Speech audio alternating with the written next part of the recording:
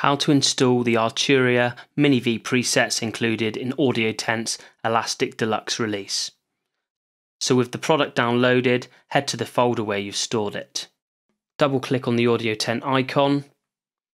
If you head over to information, you'll find information on the release, the licensing agreement, and how to install the presets.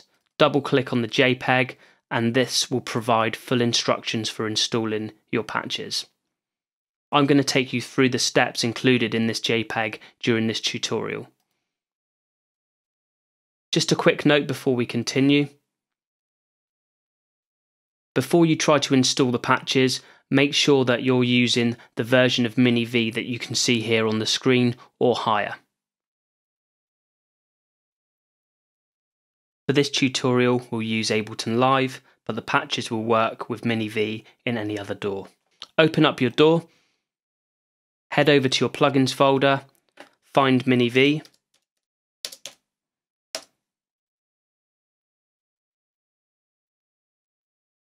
double click to load the plugin, go to the Mini V icon on the top left hand corner of the user interface, open the drop down menu and select Import. Go to the file location where you've stored your Audiotent Elastic Deluxe release. Locate the Mini V presets. Select Audiotent Elastic Mini X. Hit Open. You should get a notification saying the presets were imported successfully, like you can see here. Select OK. Go to the Options menu on Mini V. This will open your library. Head down to where your banks are stored. Click on Audiotent Elastic and you'll see the Audiotent patches. You'll know that you've got an Audiotent patch because it will say AT at the beginning of the file name. Select your patch, double click, load the sound and happy producing. If you have any problems at all with the presets output in white noise, we have a solution for that. Now we've included also in the release the individual patches.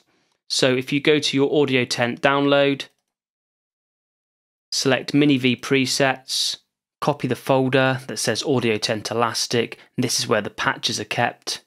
Now if you're on a Mac, head over to your operating system, select Library, Arturia, Presets, Mini V, User.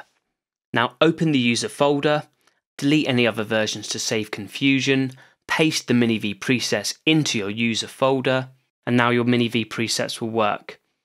If you're a PC user, follow the same steps, but head over to your user folder within your Arturia presets by following the path on the screen here. Now if we reload the plugin, you should find your Audiotent patches in the bank section within Mini V. Thanks for watching.